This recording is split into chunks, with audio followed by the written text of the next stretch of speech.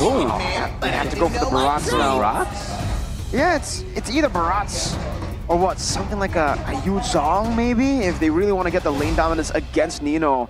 Will Ultra Ego be able to pick up yet another win after their string of losses? Or will the gods punish them? It is Ultra Ego against DEWA United Esports. Chaos. Will Ultra Ego be able to bring more chaos than DEWA United? It is a chaotic battle in the land of Dawn. It's not the Chaos Derby, but it is still gonna be full of action for sure. You can see for both junglers, it's about that fast clear, and with the Jawhead assisting, seems like Nile will have a bit more of an advantage. We'll see what they do with that though. Usually we see jungles go for a quick lethal attempt, or they can go straight into the jungle of their opponents and steal away a camp very, very sneakily, kind of get an advantage that way. Ooh, Nile sliding forward towards the Little, and the emblems though by IndiHome. Firmness and tenacity for even Watt on the gold on the Moscow in the gold lane, completely respecting potential. Yeah. And for Sorizo, he has the tenacity as well. Considering he's tankier, he's gonna be getting a lot more value from it. Inspire in the hands of Highs means that there's gonna be spammable spells coming in, synchro fissions and dashes. Yeah. I think that's about it when it comes to those interesting game-changing emblems. The Moscow needs to survive this lane against the Hereth. The tenacity will most likely help it. But now the question has been this Barats backup, aside from just surviving the lane against Arlet, do you see the Daytona's welcome as a tool to counter the Fanny? To counter the Fanny, I mean, if you can land it on the Fanny, it becomes a great tool.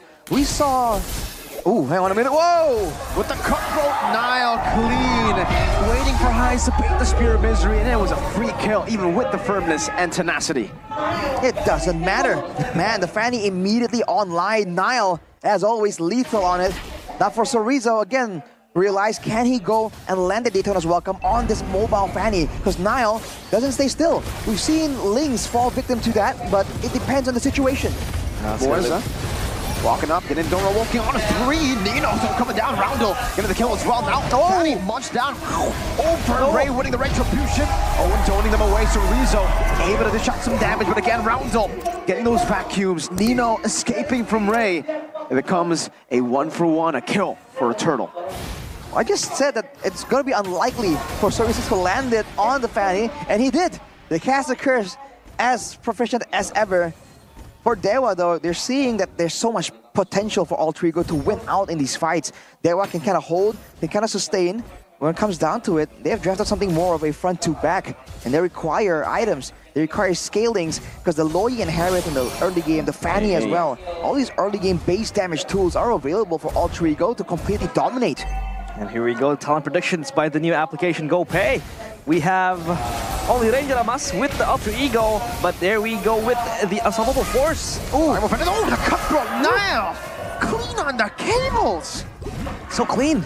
He's able to just get a single burst, and Mueza evaporates.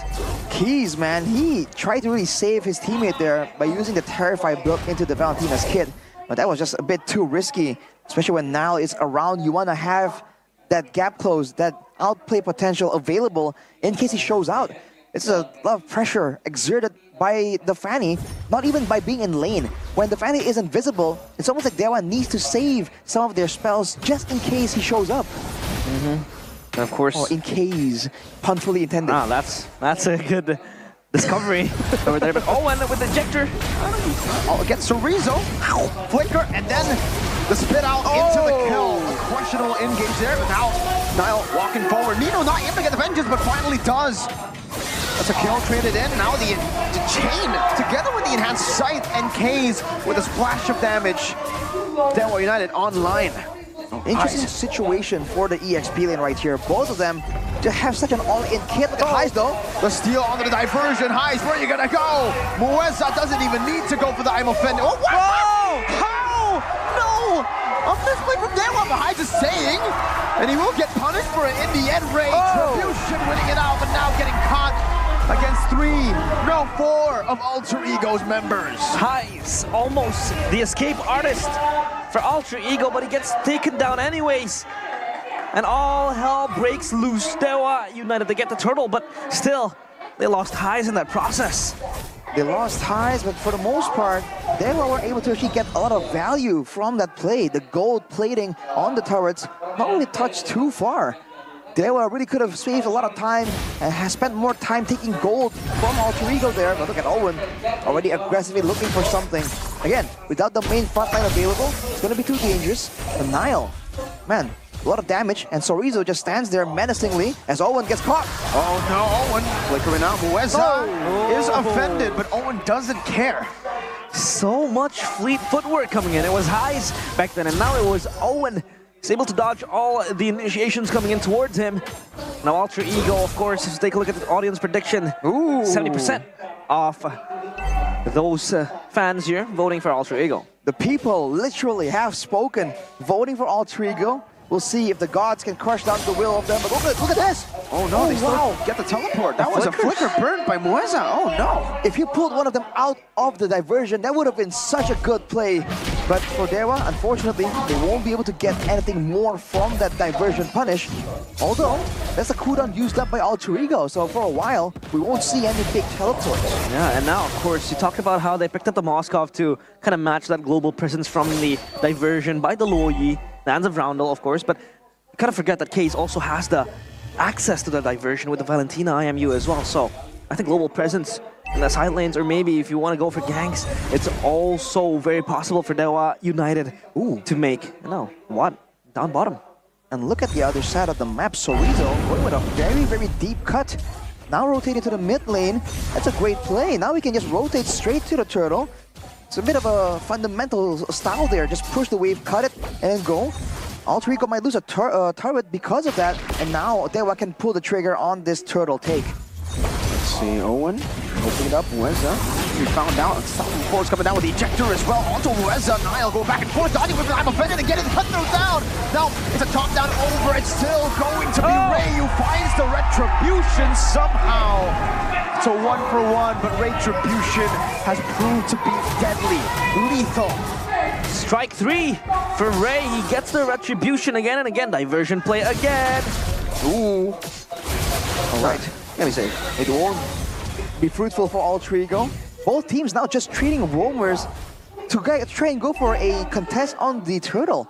I'm wondering now with the Lord coming up, being a bit more important, are any of these teams going to go and try to go for the kill instead of the objective?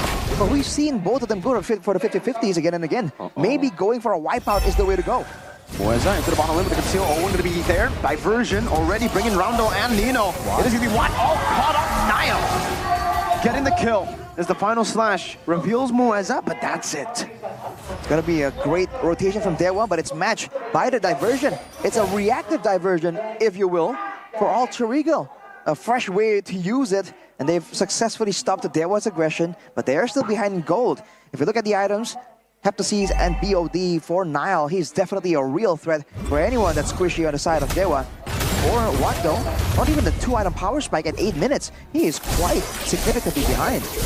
Oh, Niall just cabling his way front to back, and DEWA United, sure, they have been able to address this Fanny at least with the Daytona's welcome from Sorizo. But I don't think that is going to be an opportunity where he can really chomp when the Fanny is cabling. But now, of course, diversion play. Thankfully, he's still behind the tower, so he's going to be relatively safe. Rotation comes through for DEWA. Gonna defend, and seeing that, Alter Ego will back away. It's a bit too visible. They're going for these diversion plays in the middle of the map, in the rivers, right? Usually you want to be a bit more crafty, a bit more discreet with your location selection. So Alter Ego will not be able to get that play before the Lord. Once again, it's a 50-50.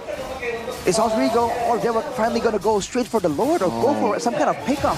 Whoa! Only on to Mueza. I don't think that's a good engagement, but still, Mueza very, very low. I'm offended, bringing them all back right there. Oh, it'll be very low. Ray taken down by Niall. Still Alter Ego winning it out. 2 members down for DEWA.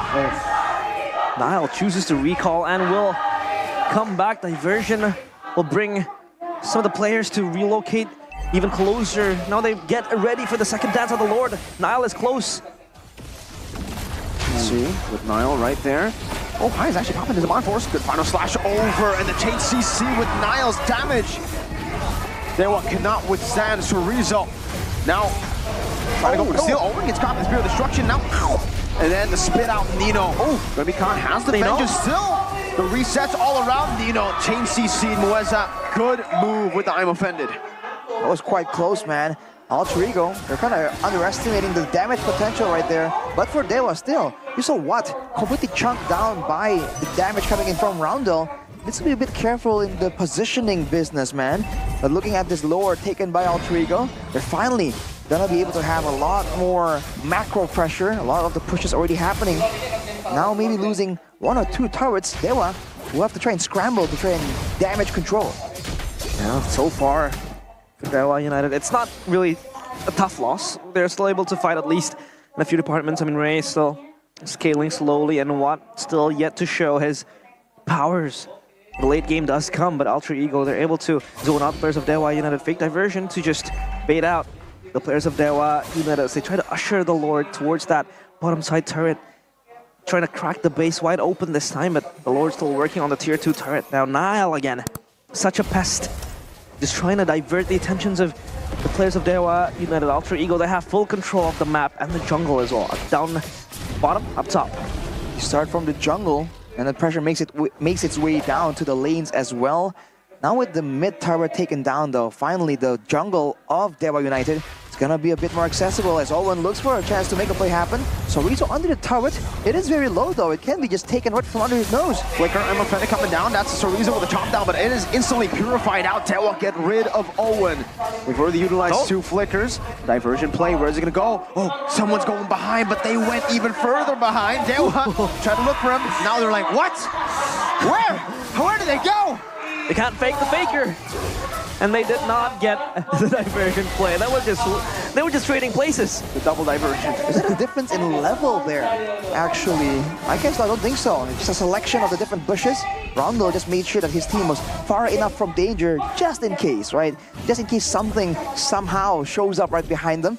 Looking at the in-game equipment yet again, Rose Gold Meteor for Nile, respecting the chance for Ray to kind of burst him down if Moeza is able to get some kind of pickoff. You can see from his own itemizations, Athena first to try and deal with the damage from the Harith, from the Loyi as well. The Dreadnought armor is more of an afterthought since Nino and Nile, in theory, won't be targeting the Ruby. Owen walking up, getting the ejector onto Ray. Has he in hand sword? Sorizo with a 2-man final slash, but now Moeza with I'm Offended coming down. Nile in the back line, able to go for the flanks. Oh, dodging away from the top down. Nile is godlike, not just in stats, but also in the way he cabled around that skirmish. Elusive and chaotic. Add a bit of power and you get yourself Nile. Able to just bob and weave, even trying to dodge that Tuna's welcome and the chomp. The Fanny is insane. It's just so good, so mechanical coming in from Nile. We saw the Nylon before, now it's the, what, Nanny? Fanny Nile? It's just so good, he's so swift with it, and he knows exactly when to go in. We saw Moeza trying to go for the counter engage, uses the Don't Run Wolf King, uses the I'm Offended. Once he saw those 2 tools were down, he only waits for Watt, sees where Watt is, and goes straight for him. No Spear of Misery available for him either. Nile just immediately takes him down. DEWA has to adapt right here. They're leaving nothing in the tank to deal with the Fanny once he shows up. And he is one of the main dangers in this game. Yeah. And so far, Nile, stellar performance here with the Fanny. 7-0-4, he is godlike. And the players of DEWA United, they just need to play reactively this time. They don't have, you know, that upper hand into trying to execute and just initiate to the players of Alter Ego. Because again, so much peel coming in.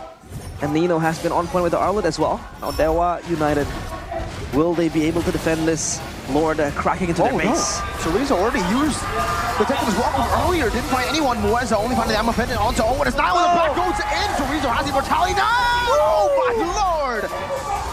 What was that? He's playing with his food. Going in immediately, taking all 3 base starts. Owen! With the ejector into the final slash. Ray cannot move. Heist with a walk forward. Now it is a Mod Force as well. Going for the reset. Nino doing the same thing. As Watt can only just purify and blink backwards. Now Nile, look at him with the cables coming back at it. Watt, you gotta be careful, my guy. Mid-wave in the mid lane still there. Watt can be caught right there as the ejector connects on to Sorizo. Nile goes in again. He don't even need him. Nile again with the tables batted away from him. Get him out of here. Get the Fanny out. It is unleashed. And when you have Nile, it will all just turn into chaos. All hell breaks loose. Ultra Ego commit the chaos in game number 1. They wanted to go for the fights, but they have bitten off more than they can absolutely chew. Alter Ego taking the aggression.